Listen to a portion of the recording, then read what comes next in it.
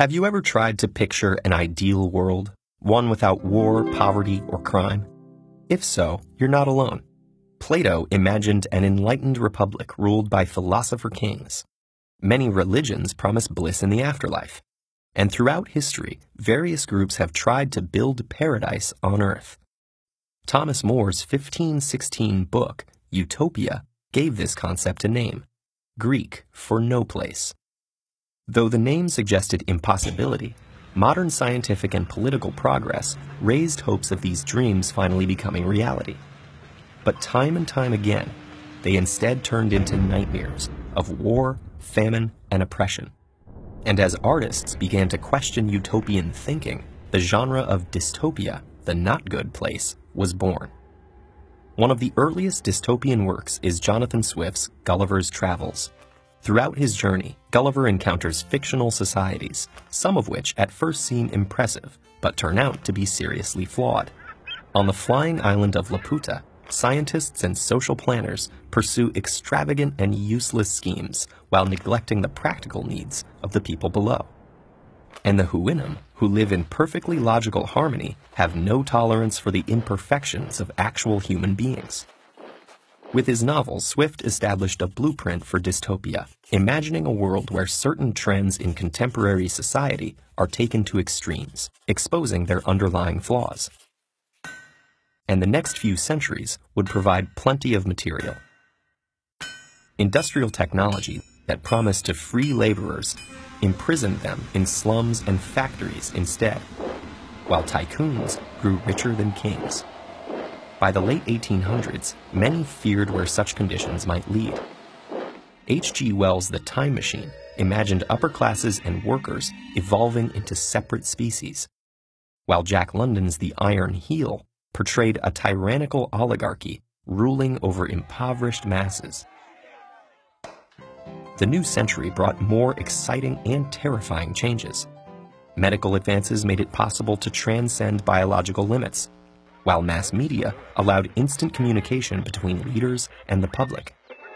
In Aldous Huxley's Brave New World, citizens are genetically engineered and conditioned to perform their social roles.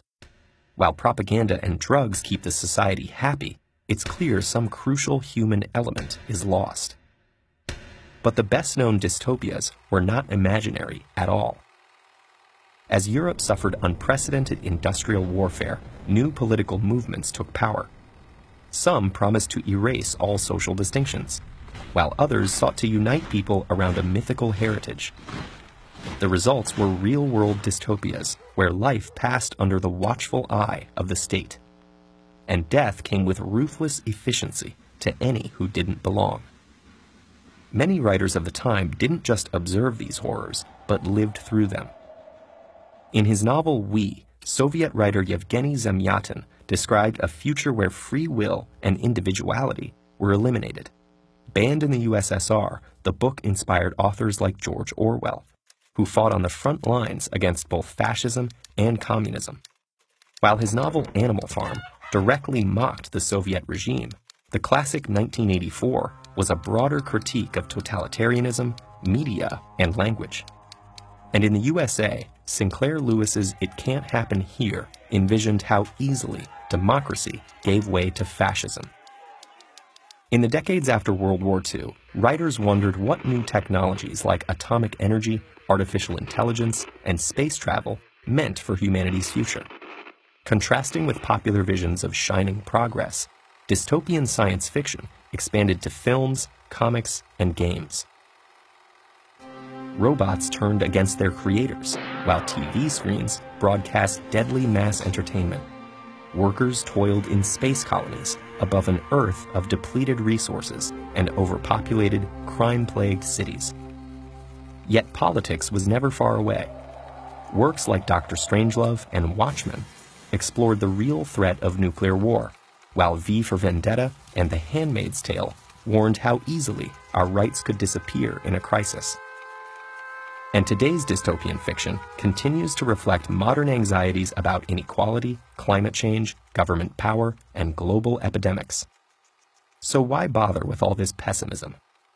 Because at their heart, dystopias are cautionary tales, Not about some particular government or technology, but the very idea that humanity can be molded into an ideal shape. Think back to the perfect world you imagined. Did you also imagine what it would take to achieve? How would you make people cooperate? And how would you make sure it lasted? Now take another look.